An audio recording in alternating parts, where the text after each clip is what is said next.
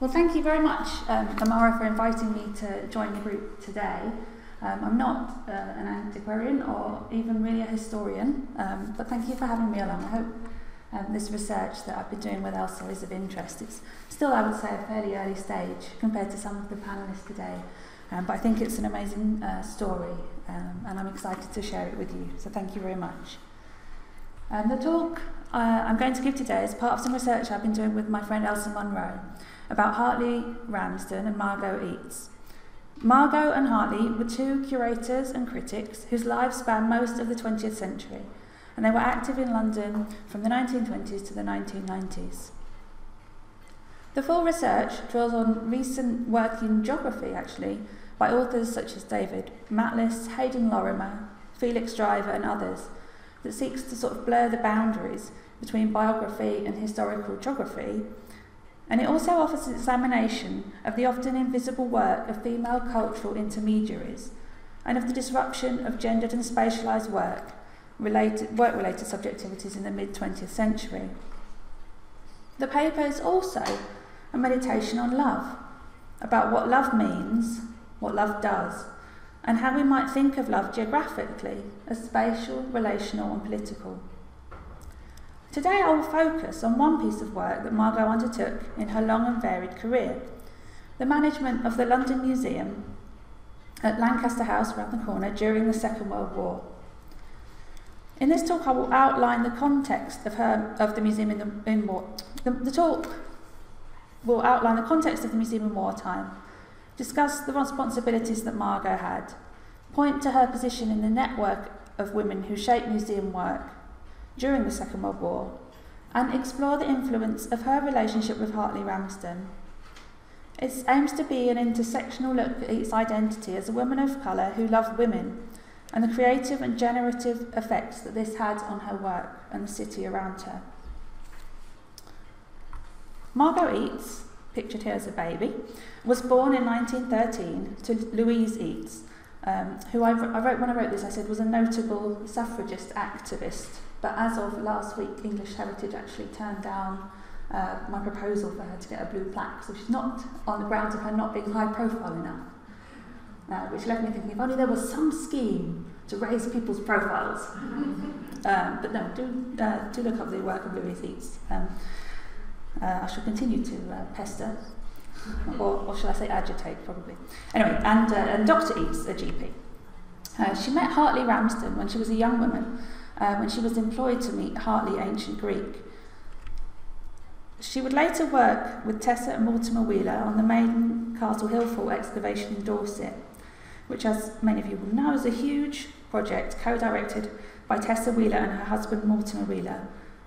And the excavation ran for 4 seasons with around 100 staff each season. Margot was involved in managing press and inducting new members of the team. She worked on the excavation with a team that included several notable women archaeologists whose names I'll probably now mispronounce: Veronica Seton-Williams, Joan de Platte-Taylor, Rachel Maxwell Hislop, Marlene Collingwood and Beatrice Ducardi. Margot was soon also working at the London Museum, where she would become acting keeper during the Second World War. During the war, she organised both the removal and safe storage of the collections, and she also put on a remarkable exhibition of contemporary art. Today I'm going to focus on one part of the research we've been carrying out, which concerns the exhibition New Movements in Art, and I'll reflect a little bit on how Margot's relationship with Hartley underpinned it. Margot and Hartley met as young women in 1930, and they spent basically the rest of their lives together. They lived and worked together throughout their lives, and the romantic, loving relationship was at times sexual, as Margot's papers record.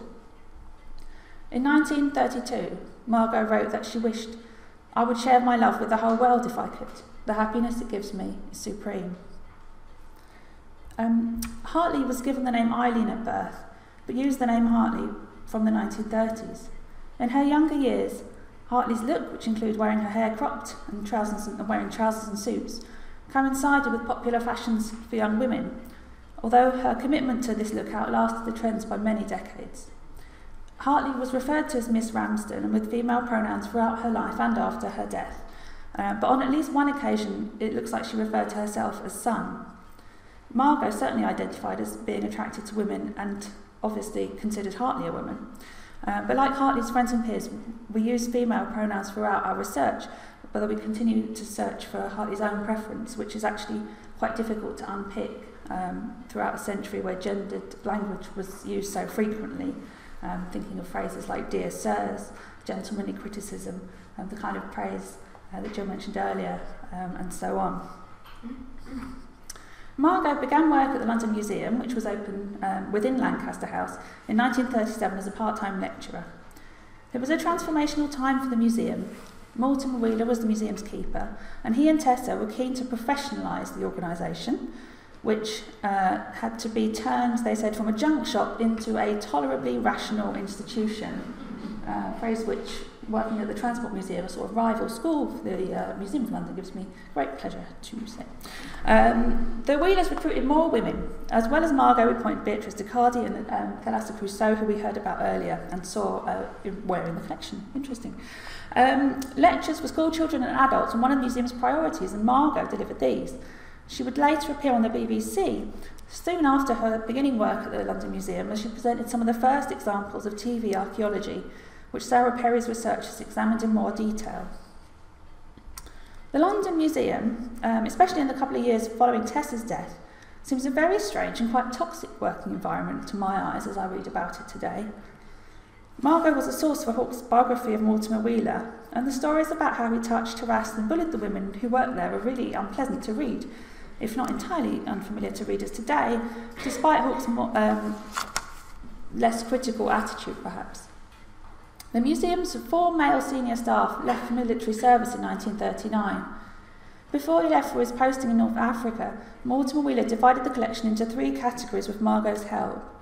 Objects to be stored underground at Dover Street Station, helpfully on this Transport Museum poster. Objects like costumes, which Thalassa would have worked with, to be stored at a country house in Buckinghamshire, and other objects to be stored in the reinforced basement of Lancaster House. As acting keeper, Margot oversaw the movement of the collection for safekeeping in September 1939. Hartley was clearly working in and around the museum on an informal basis throughout this period and managed to record her amusement at the process in a poem entitled "The Museum is in Course of Disarrangement, a true and accurate account of the packing at Lancaster House." Hartley scathingly mocked the museum's collections, but though her lengthy description of material suggests she spent a great deal of time at work with Margot, because you can, I don't know if you can make out the text there, but it refers to objects like the paper flowers and the penny farthings and things like that, which you can still see in the Museum of London's collection today. So she must have been kicking around the office plenty.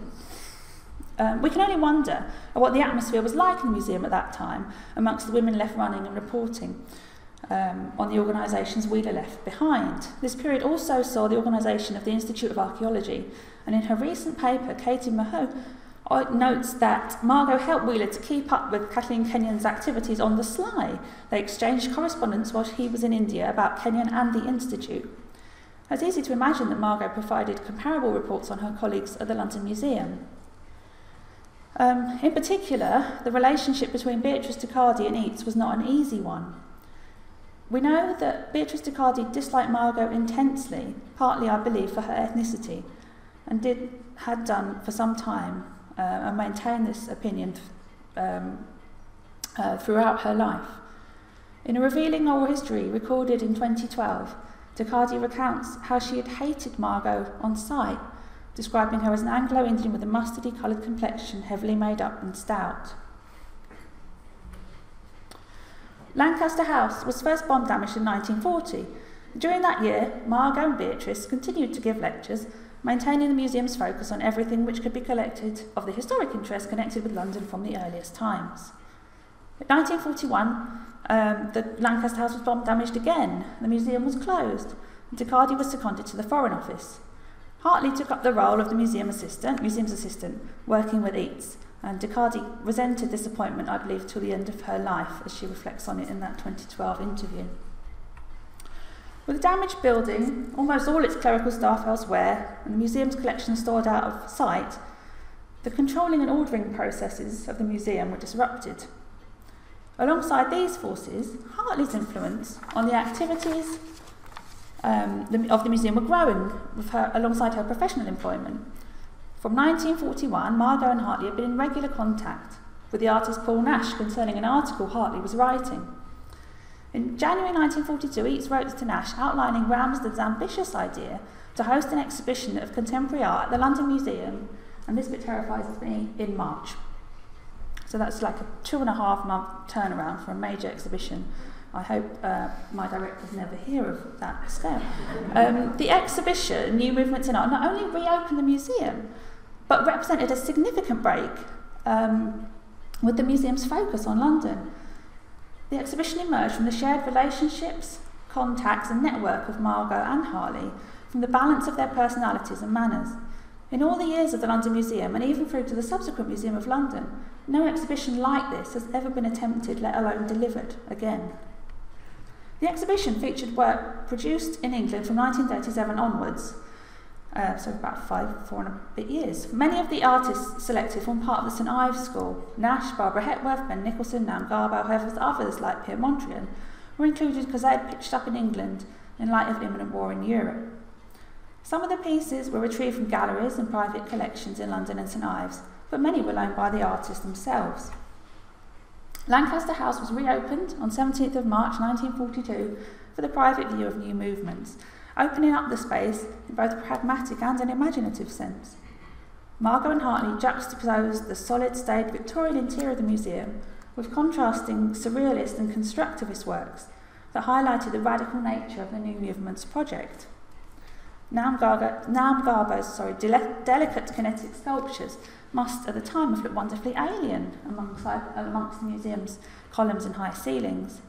Garbo himself was delighted and surprised with the exhibition, writing about the wonderful response his work received from the 10,000 visitors who saw it during the museum's March to May run. The juxtaposition wasn't always so successful, and the New Statesman notes that against the interior, Mondrian's designs looked lifeless and reminiscent of a strip of lino in a suburban bathroom.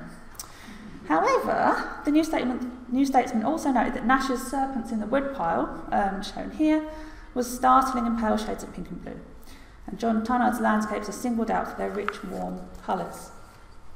In Hartley's foreword to the exhibition, she noted that New Movements is in every sense new, referring to the museum and its traditional remit, to the chaos of the war that closed Lancaster House, and the innovations in practice and techniques that the artist embodied. The exhibition was well received, with the New Statesman praising it as a commendable enterprise. The News Review wrote of the importance of such a challenging, but above all optimistic, exhibition during wartime, and Country Life noted the strange transpositions that resulted from the absence of preoccupation of museums' male directors, in placing Margot and Hartley's work on New Movements within a broader trajectory of female-led change in museums' priorities and practice. However, what the exhibition catalogue and critics' reviews can't show is how reliant the success of the exhibition was on Margot and Hartley's relationship. The correspondence between Margot and Hartley, at the risk of being reductive, Margot brought warmth, wit and passion, whereas Hartley could be inflexible, high-minded and sometimes a little bit difficult.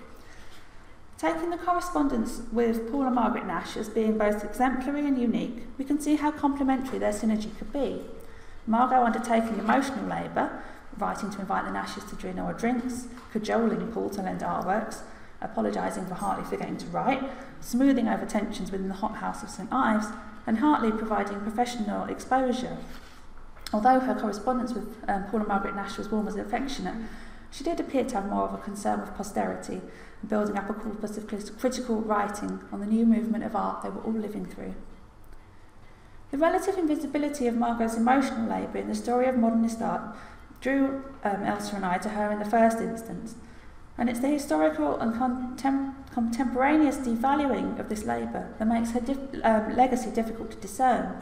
Hartley is in some ways easier to trace, because she's left a significant body of writing. But it's possible that without Margot, she may never have gained, or probably maintained, access to this circle of artists that she needed.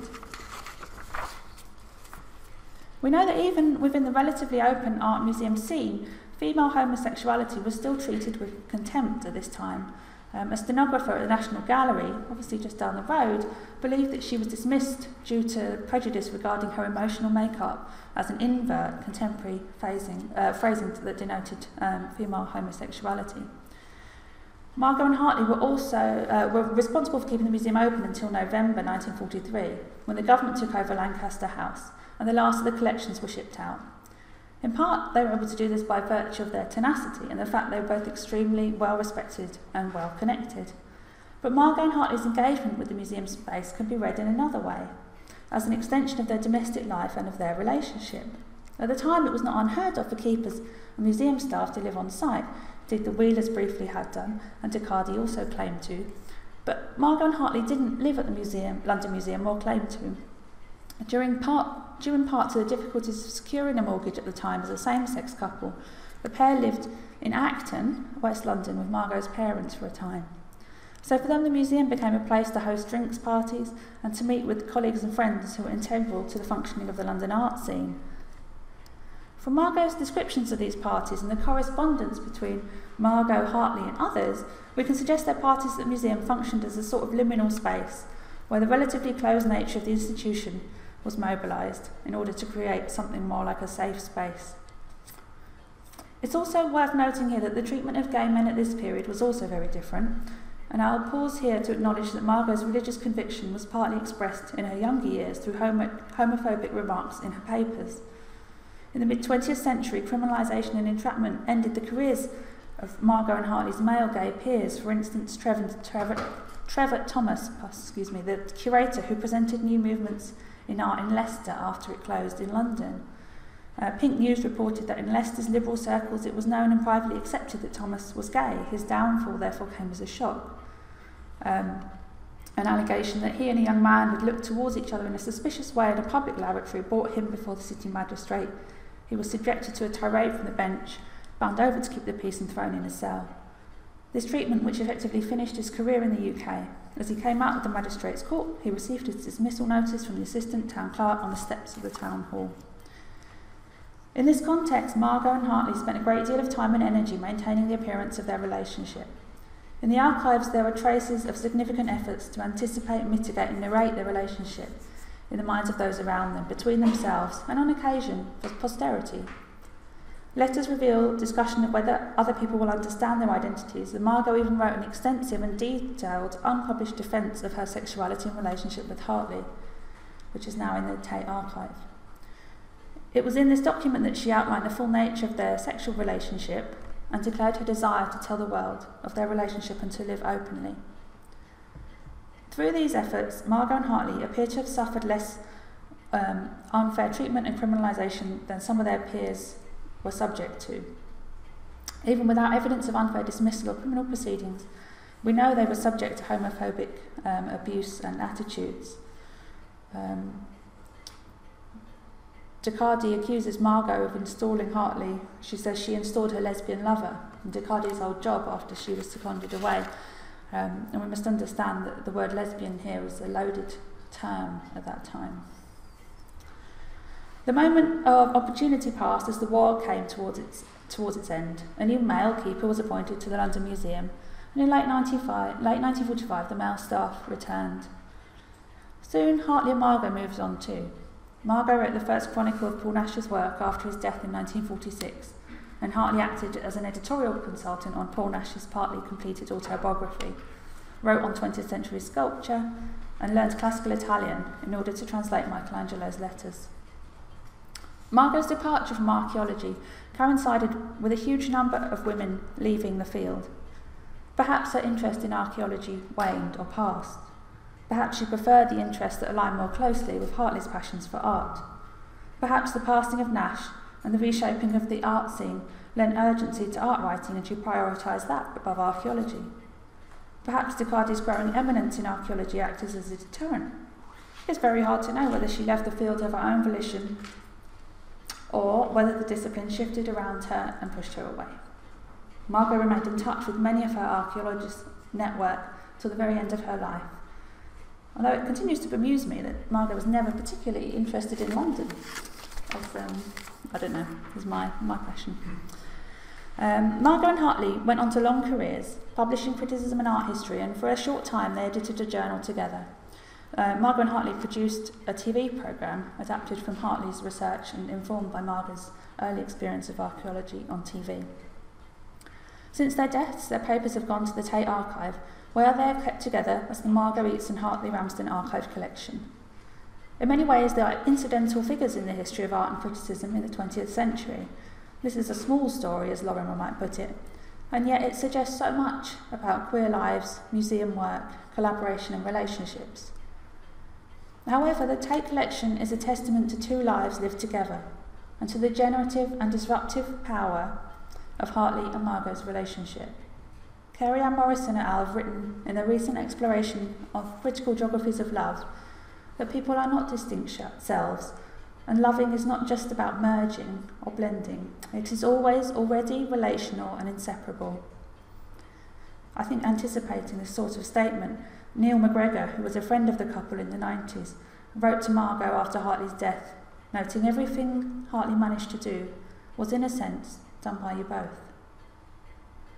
So much museum work relies on networks, relationships, friendship and support, as in fact this research depends on Elsa's friendship, encouragement, support and research. The London Museum was a site that helped sustain Margot and Hartley's relationship, offering space, work, employment, connections and contacts. And in turn, their relationship sustained the museum. Their shared interests prompting an exhibition project that reopened the museum after bomb damage, providing somewhere for 10,000 people to visit in 6 or 7 short weeks. One of the archive boxes contains Margot's poems, and I'll wrap up with one of these. We've come home at length through all the world of thought, here to each other's side. Quiet now, within the stillness of our transcending passion, shall we lie together in the hand of God. Hartley, being Hartley, expresses it differently in the acknowledgements of her book of translations of Michelangelo's letters, which she dedicated to Margot. For Margot, always with gratitude. But what, in conclusion, can I say to my devil's advocate, Margot Eates, for so much and so much? That's the end of my talk. Thank you very much.